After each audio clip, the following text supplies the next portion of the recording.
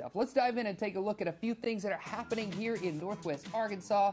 The racers are off on Expedition Ozark. So, Jackie, this is a 5-day adventure race, right? It's going to require athletes to bike, run, paddle, and rappel across 400 miles, including parts of Oklahoma, Missouri, and, of course, Arkansas. And this year is the inaugural year. Organizers expect this race to grow in the coming years. And here's where you come in. Each night this week, there's going to be a watch party at the Hub Bike Lounge in Bentonville. And then on Friday, you can celebrate the winning team as they come in at Lawrence Plaza. On Saturday, there's going to be an award ceremony festival with live music also happening at Lawrence Plaza. And all those events we just mentioned right there are free.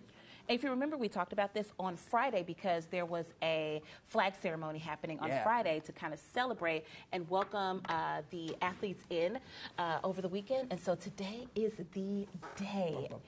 Man, that's a lot. It's like an intense race. Rappelling, I think you said. That's right, rappelling, all through biking. the Ozarks. Yeah. That's insane, but I would love to see that in person. Now, are you a library enthusiast who is looking for a meaningful way to show appreciation for our public libraries? Well, if your answer is yes, and I hope that it is, you are in luck.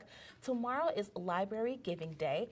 This is an annual event to encourage giving to public libraries across the nation. And of course, we've got some great ones right here in NWA and the River Valley as well. No matter where you live, head over to your local library or go online to donate to continue to support free public access to all of your library services. Yeah, that's right. You don't have to wait too long for some pro baseball in Northwest Arkansas. This weekend, the Northwest Arkansas Naturals will open their season at Arvest Ballpark against the Midland Rockhounds. It's happening Thursday, Friday, and Saturday. First pitch on Thursday is at 7:05. And you're going to notice some changes this year at the park. The playing field has been replaced for the first time since it was initially installed. There's also going to be a new voice of the Naturals you'll hear during games. And they've added 2 new giant Kids Zone inflatables. I know those are always a hit with my kids. So you can get your tickets now to be there to see the Naturals start their 2023 campaign. All right, also happening, the city of Fayetteville is hosting 4 bulky waste cleanups now that we're in spring. This is your chance to dispose of those items that don't fit in the normal trash bin. Fayetteville residents are asked to bring a recent water bill to verify your residency. It'll take place this Saturday, April 8th, and then next Saturday, April 15th.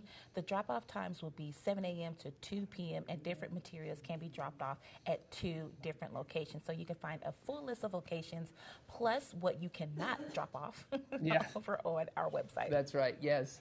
And the Amazium is hosting their premier adults-only event. Get your tickets right now for Ungala. You can expect a night of excitement and interactive experiences happening Friday, April 21st. At the event, the Amazium will give grown-ups a chance for their inner children to come out and play. Proceeds, of course, from the Ungala Support Access programs and activities, as well as making it possible for 1 in 5 guests to experience the Amazium for free or at a reduced cost. So get your tickets now. That event's going to sell out. Jackie and I are going to be out there. It's always a fun time. Those races are the highlight that you're seeing right there, so check that one out.